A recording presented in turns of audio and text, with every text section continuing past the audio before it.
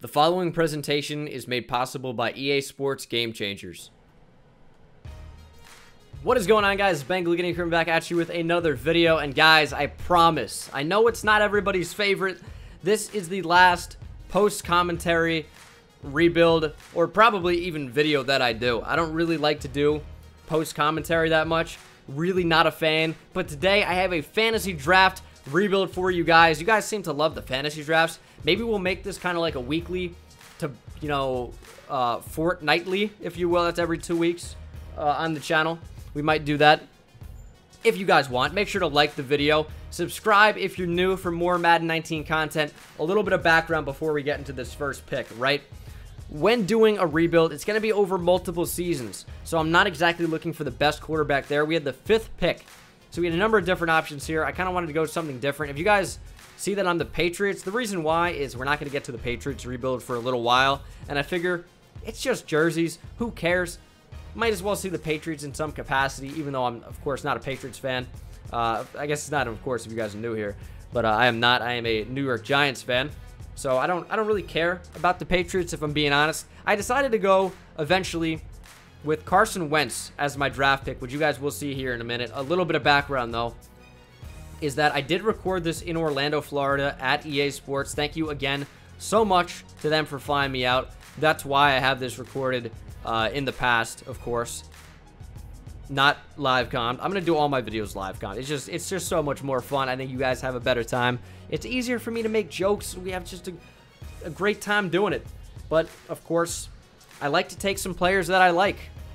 I like to take some players that are going to develop well.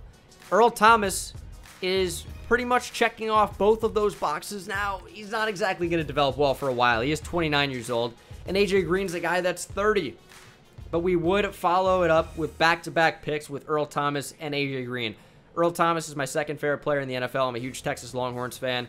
ET3 fits perfectly into that. You don't see Jarrell Casey ever. So I figured, let's get Jarrell Casey. He's ranked number 69. Nice. So this was kind of a weird draft. That's my phone. Don't worry about it if you guys heard that. Adrian Amos is another cool player, only 25 years old, quick development. He looks very, very good in the game, so decided to add him to the secondary. So it was just kind of like an unorthodox draft, as Alvin Kamara will also join the squad. Very good running back. Also, I wouldn't really mind where players are ranked in there on the left via the draft analysis. It doesn't really matter too much. Marlon Humphrey would be another player that I'd take. If you guys want me to do a tutorial on how to do fantasy drafts, and that's taking into account development, overall, how well they're going to progress, how young they are. 3 of those were kind of the same thing. But it's really age, development, and overall, not necessarily in that order. Brandon Brooks would be another player we add to the team. Somebody's got to block for Alvin Kamara, right? So figure, why not have it be Brandon Brooks? He's pretty good. Malik Jackson would be another player that we look to add. However, I was talking to some idiots, probably RBT or somebody at EA at this time. So my pick got skipped. And then I followed it up with Malik Jackson. I'm like, who in the hell did the CPU pick for me? And that was Sean Lee. I was not too pleased about this. Sure, he's a 96 overall, but he's also 32. He's 32 years old. He's going to already be just shooting down the moment he steps onto the field, and overall, he's going to be like a 90 overall in 2 years. So that's really what we're taking there. Trent Brown, 82 overall. Add him to the offensive line. He's going to probably start at left tackle for us. Christian McCaffrey, I figured he's got the best development here. He's an 87 overall. This is pretty good value. Running backs do get a lot of touches, especially the second running back, I should say. They're going to get a lot of action, so we might as well have a good one. Also, how could we not take the beast that is Larry Ogunjobi out of Charlotte? Larry is an absolute monster. Figured would also take another young defensive tackle to pair with Malik Jackson. And now Larry Ogunjobi and Taven Bryan out of Florida, staying in Florida with the Jacksonville Jaguars, as I am pretty sure they drafted him. Forrest Lamp would be another one, as of course we're gonna turn up and turn on the lamp. That's a bad one. That one really didn't even make much sense. Gary and Conley would be another one that I would take. Big fan of him out of Ohio State, looking for him to have a good season. DJ Chark's another one. A ton of potential for him. I forget who drafted him. You can comment it, but I know the answer. It's escaping me right now. Who drafted DJ Chark? The Panthers, maybe? In like the 4th round? 3rd round? I have no idea who took DJ Chark, honestly. I wish I had my phone, but I dropped it. Dante Jackson, another young rookie cornerback that we took. He has like 96 speed. Another guy that profiles well athletically is Tyus Bowser, 2nd-year player out of Houston. We would add him to the team as well. Really just in a fantastic spot. And I'm like, we got pretty much every spot filled in. Might as well go kicker and punter, get the best in the NFL. And who but hook 'em horns, Justin Tucker.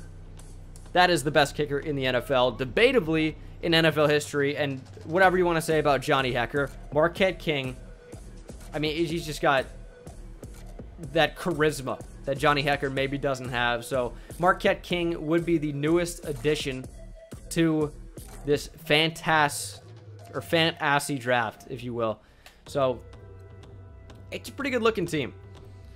Of course, I believe that's Albert Wilson. We got Tyler Croft.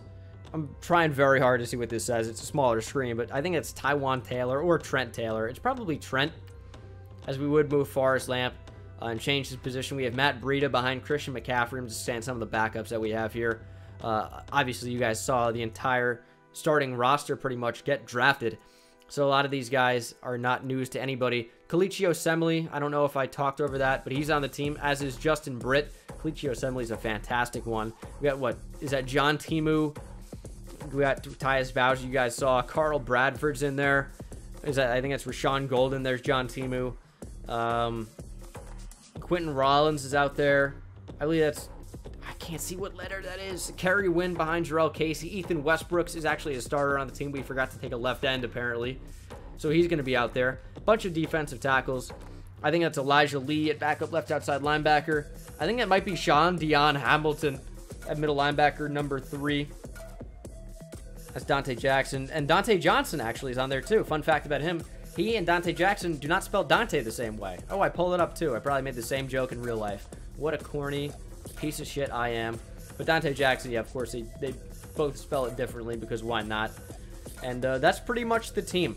So now we go into the stage from here's everybody.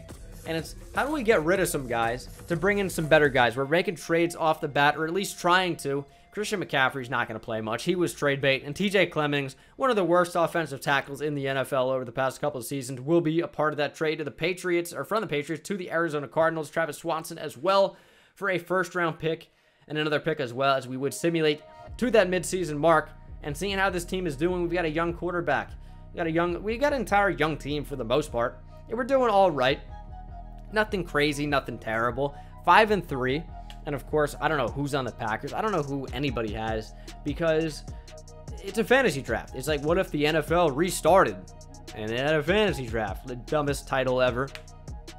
Shout out to my man RBT. But we would end up going to the playoffs.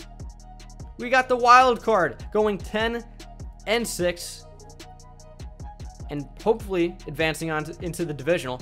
We got to face the Steelers to do so, though. As you can see, I have auto upgrading on. Carson Wentz up to a 91 overall. Defensively, we're all right as well. Adrian Amos going up. Earl Thomas even improves as well. Marlon Humphrey getting better. Gary and Conley pretty much staying about the same as Larry Ogunjobi takes over that starting defensive tackle role, as we would move Malik Jackson to left end. Of course, he was a defensive end in that 3-4 in Denver a couple of years back. But we would simulate to the divisional. Steamrolling through the Steelers to face the 12-4 Kansas City Chiefs. I actually didn't remember, and that was a complete stab in the dark, shot in the dark, to see if we would make the divisional, and we end up doing it. Patriots, Chiefs, and that's where we lose. All right, not too good, but it's the first year.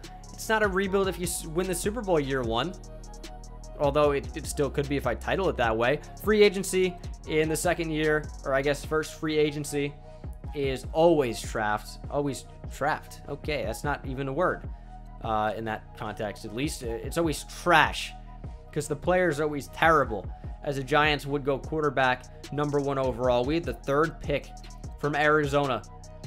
Let's make some magic happen with it. Who do we take? Looking at a lot of wide receivers. We got Ray Lawson, Allen Hubbard, Rashawn Bell. We got Tank Kinney. That guy seems like a tank. but the pick would end up being Alan Hubbard, 6'6" out of Stanford, 79 overall, star development, ranked number 11 in the class. We took him at number 3, 84 speed. He had 91 spectacular catch, so he's exactly what we wanted to add to our team. And we would advance to number 26, where I take a tight end. Lawrence Portilla, apparently a reach because they don't realize we're at 26. We're not taking him number 1 overall. We're taking him at 26, and he's ranked number 3. 82 overall for the tight end, and we would follow that up with Rashawn, and he would be a 35th ranked player. Took him at 35, so it made a lot of sense. 77 overall for him, and we're gonna follow it up with another receiver. Am I kidding myself? Apparently not. Spencer Arsenault, ranked number 27 in the class. We took him at 58. It's working that time. I'm not gonna take another receiver. Trevion Faulkner, welcome to the team. As we take, what is that, my 4th receiver? What was I doing? What was I doing at this time? Oh my God, don't take another receiver. Is he going to? Andre Barton would be the pick, star development. All the way down here. Only a 72 overall, but that is a good development trait to have. You really don't mind that, but that would be the last pick that I show you guys because I simulated the rest. Brandon Brooks is going to get upgraded just a little bit, and we're looking to trade these receivers. I took a lot of them. That had to be the reason behind it, because we have a lot of them now. DJ Chark is kind of like, what are you doing on the team at this point? Sean Lee is down to an 89 overall. We got him back up to a 90, though, here in year 2, moving him over to middle linebacker, +5 block shed, +2 to zone. That is a pretty good upgrade for Sean Lee, but we have a lot of wide receivers, and that spells trade bait.